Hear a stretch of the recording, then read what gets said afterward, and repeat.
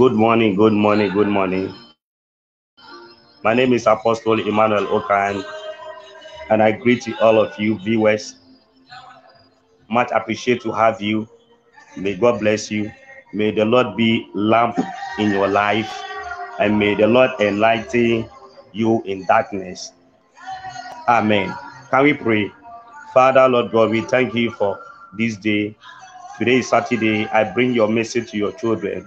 Father, let your word that carry power transform your children in every aspect of their life, for they should see the light of yours. In the name of Jesus Christ, I pray. Amen. Amen. Viewers, we are here to share the word of God, and tonight or this morning, this afternoon, I just want to ask you one question. What is God's purpose in your life? What is God's purpose in your life? And we are studying from Ephesians chapter 2. Ephesians chapter 2, verse 10. The Bible says that, for we are God's workmanship, created in Christ Jesus, to do good works, which God prepared in advance for us to do. Amen. This morning, I want to tell you that you have a purpose in life. Every believer or every being, let me say it like this, every being has a purpose in life. God has a plan for you. Your life counts. Have you ever asked yourself, what is my purpose in life? You alone. Many people go through life feeling discouraged, depressed, and frustration about themselves, thinking they don't have a purpose in life. But that is not true. That is not true. You have a purpose in life. Whoever you are, whatever your life experience, talent, physical ability, or role, you have what? A purpose in life. Let's notice two points in Ephesians chapter 2, verse 10. 1, God created you. God created you. What am I trying to say? You are not an accident. You are not an accident. 2, God has a plan for you. You have a purpose in life. Amen. Please kindly bring your comment, like this video, and share it. Sow seed to support the ministry, God's work, so we can do more and greater works on here. Amen. So, as I continue, I tell you the truth. The Bible says that I tell you the truth. No one can see the kingdom of God unless he is born again. That is John chapter 3, verse 3. Do you understand? And John chapter 14, verse 6 says that I am the way, the truth, and the life. No one comes to the Father except through me. Now, if you confess with your mouth Jesus is Lord and believe in your heart that God raised him from his death, you'll be saved. Do you understand? So in Romans chapter 10, verse 10 says that, for it is with your heart that you believe and are justified, and it is with your mouth that you confess and are saved. If you would learn in your life that there is purpose that you have, know that you are created by God's glory. You are created by what? God's what? Glory. Your purpose in life is to glorify God. You have a purpose. Everyone on this earth has a purpose. And your purpose in life is to glorify God. In Isaiah chapter 43, verse 6 to 7, the Bible says that, bring my sons from afar and my daughters from the ends of the earth. Everyone who is called by my name, whom I created for my glory. Listen, for my glory, whom I formed and made. So you are created for God's what? Glory. You are created for God's glory. We are created for God's glory. Amen. So this is some of the purpose. As I move on, you are created to praise God. That is part of the humanity purpose. You are created to praise God. Your purpose in life is to praise and worship God. Is to what? To praise and worship God. The Bible says that in Psalm 86, verse 9, says that all the nations you have made will come and worship before you. Oh Lord, they will bring glory to your name. So we are created, and we are created to what? To praise and worship God. That's why in Psalm 86, verse 12, David says that I will praise you, oh my God, with all my heart.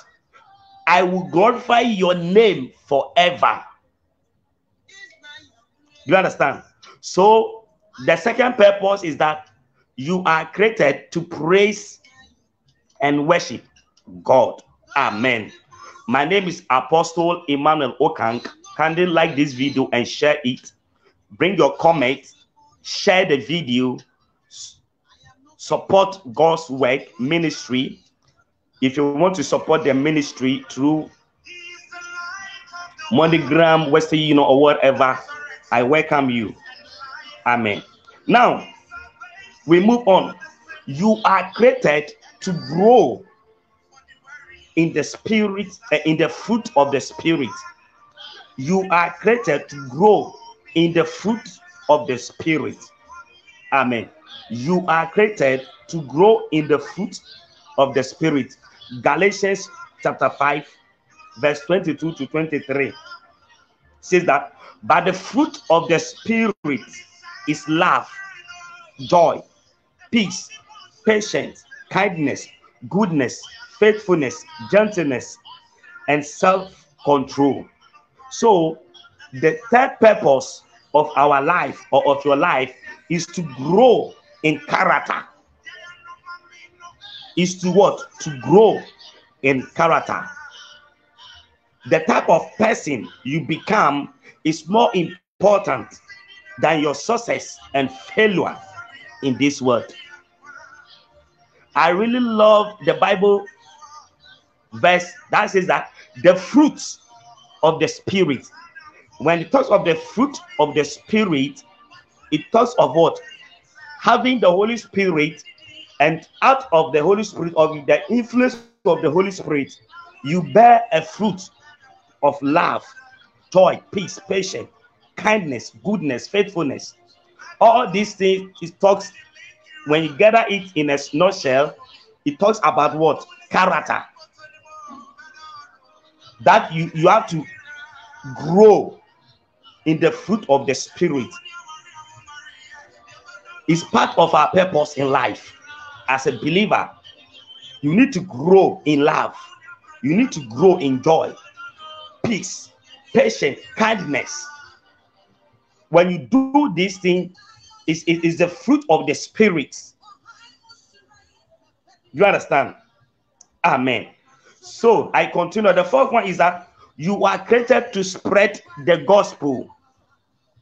You are created to spread what? The gospel. Amen. If you read the Bible says that in Timothy chapter 4, says that we should preach the word. We should preach the word in season and what? Out of what? season. You understand? For the time is coming when people will not endure what? Sound teachings. So you need to preach. If you come down to 2 Timothy chapter 4, the Bible chapter 4 verse 4 to 5 says that, and will turn away from listening to the truth and wander off into mirth. Listen to verse 5 says that, as for you, always be sober-minded, enduring suffering. Listen, do the work of an evangelist. Fulfill your ministry. Fulfill what? Your ministry. Do the work of an evangelist. That's why in Mark chapter 60 verse 50 it says that, go ye into the world and preach the gospel to all living what? Creatures. So you are created to spread the good news, the gospel. So your purpose in life is to tell others about Jesus Christ, about Jesus' love for them. Do you understand? Declare his glory among the nations, his marvelous deeds among all people. In Psalm 96 verse 3, that's what David says. So make known the nations what God has done, and proclaim that his name is exalted. So in Isaiah chapter 12 verse 4 says that, make known among the nations that he has done, and proclaim that his name is what? Exalted. So as we read Matthew chapter 28 verse 19 to 20, the Bible says that, therefore go, make disciples for all nations. Go, make disciples for all nations, baptizing them in the name of the Father and of the Son and of the Holy Spirit, and teaching them to obey everything I have commanded you. Do you understand? God bless you. God bless you. Okay, our main purpose is to read our Bible, pray, serve the Lord with all our heart and mind. God bless you. Yes.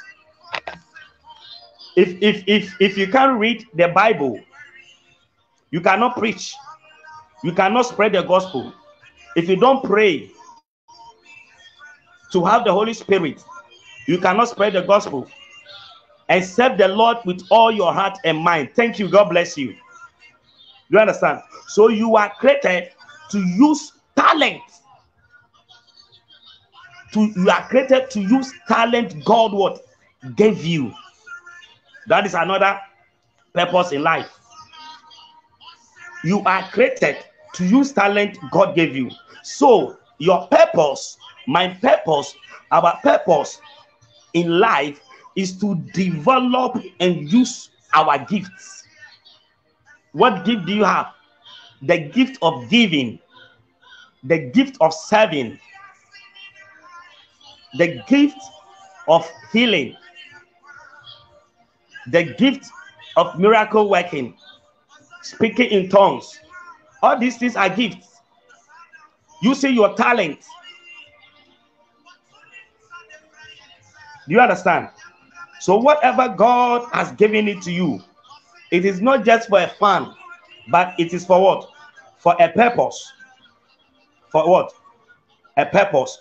If you read Exodus chapter 30 from verse 1 downwards, the Bible says that the Lord said to Moses, see, I have called by name Bezalel, the son of Uri, the son of U, of the tribe of Judah. Listen, I have filled him with the Spirit of God, with ability and intelligence, with knowledge and all craftsmanship, to devise artistic designs, to work in gold and silver and bronze, in cutting stone for setting, and in carving wood, to work in every what? Craft. And behold, I have appointed with him Aholiab, the son of Ahisamach, of the tribe of Dan, and I've given to all able men ability, that they may make all that I have commanded you. You see, God gave this man a talent, a gift. So has David. David also had a gift,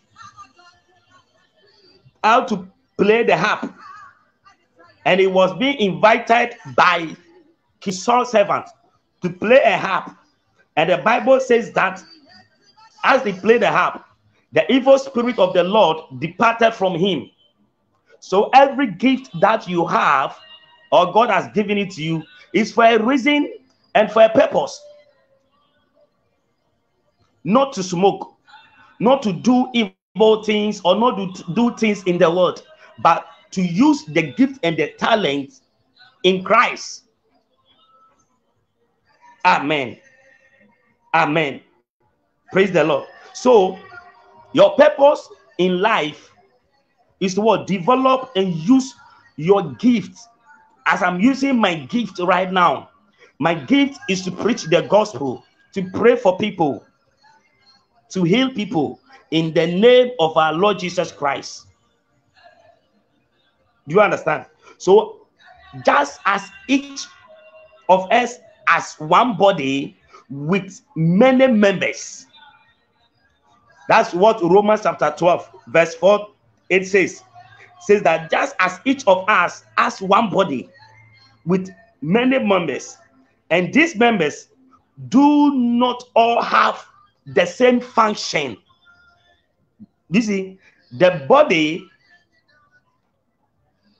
does not have the same function. So in Christ, who are many, form one body. Each member belongs to all the others. We have different gifts. We have different gifts according to the grace given us. If you are a man's gift in prophesying, let him use it in proportion to his faith. In proportion in his faith. So the level of your faith will determine how you use your gifts. Do you understand? The level of your faith will determine how you use your gift. So he says that if it is serving, let him serve. If it is teaching, let him teach. If it is encouraging, let him encourage. If it is distributing to the needs of others, let him give generously. If it is leadership, let him govern diligently. If it's showing mercy, let him do it cheerfully. Do you understand? So we need to develop and use our gifts. Some people know how to give generously. Some people are born to be leaders. Some people are born to be teachers. Some people are born to be entrepreneurs. Some people have the gift of prophesying. Do you understand? So you are created to use your talent God gave you. Beloved, God bless you. My name is Apostle Emmanuel Okang. Kindly like this video and share it. Let me see your comment. Like and share this video. Invite friends to join me here. And the topic for today, you have a purpose in life. Ephesians chapter 2 verse 10. Kindly sow a seed to support God's work.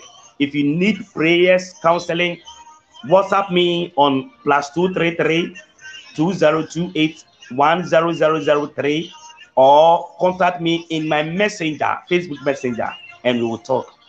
Now, as I continue, I want to let everyone know, viewers, as you listen to me, I want to let you know and take this serious and take it. Don't minimize your role in everyone's purpose. You must not minimize your role. If you are there to preach, preach by not looking at anyone. Don't limit yourself. Don't despise yourself. If you're a prophet, do what a prophet must do to fulfill his purpose or a purpose in life. If you encourage, continue encouraging. If you give generously, give generously. Never let anything to hinder your generosity. Do you understand? If you teach, never let anything stop your teaching. If you see yourself as a leader, lead without not compromising or looking at someone or minimizing your role. Do you understand? All Christians collectively form the body of Christ. The body is formed of many different parts, as Romans chapter 12, verse 4 to 8 says. And if you go to 1 Corinthians chapter 12, verse 12 to 27 also says, so all are important. All are important. It does not matter what part of the body you are. You have a purpose. You can be the head. The head has its function that it plays. The eyes also has its function that it plays. This thing has its function. The nose, the lips, the tongue, your chin, your neck, your shoulder, your chest, your hands, your arms, your fingers, your thighs, your waist, your knee, your ankle, your legs. This body that with various members, everyone has his or a role to play. So all are important. It does not matter what part of the body you are. So if you read 1 Corinthians chapter 12, verse 22 to 24, it says that on the contrary, those parts of the body that seem to be weaker are indispensable, and the parts that we think are less honorable we treat with special honor, and the parts that are all presentable are treated with special modesty, while our presentable parts need no special treatment. But God has combined the members of one body and has given greater honor to the parts that lack it. Do you understand? So we all have a role to play. As I'm preaching, your own may not be in preaching, but your own will be in giving generously. Your own will be leading. Don't limit or minimize your talent or your role in Christ. It's part of your purpose. Now, how to overcome jealousy and bitterness. Don't be upset if you don't have a place of prominence in your life.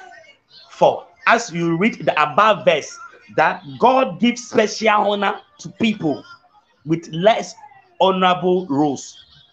What am I trying to say? Do not listen carefully. Do not downplay the value of what you do. Don't compare yourself to others or give up if someone seems to do better job than you do.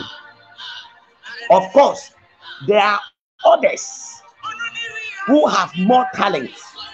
If all the evangelists or eyewitness or teachers in the world decided to stop trying because someone else did a better job, where would we be?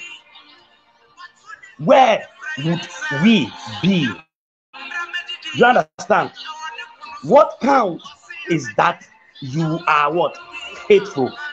God gave you talent. He gave you ability. He gave you gifts. He expects you to develop them. He expects you what? To develop them. Practice make a man perfect. Don't think that people are teaching better than you. Continue to do what you can do. Don't think that this person is preaching better than you, so you can't do it anymore. Do it. Don't think that this person can prophesy, but you can't prophesy than him or her. You can do something. You can do something that he also can't do it. Don't think that this person has so many branches and you have none, so you are going to stop your pastoral journey. Don't stop. Continue to do what you can do, because the Bible says that God gives special honor to people with less honorable roles. My brother, my sister, I'm expecting you to develop what you have and know that you have a purpose. Don't allow jealousy to overcome you or bitterness. Don't minimize your role. God created you to develop your talent and your gift.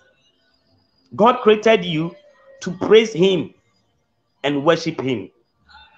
God created you to spread the gospel.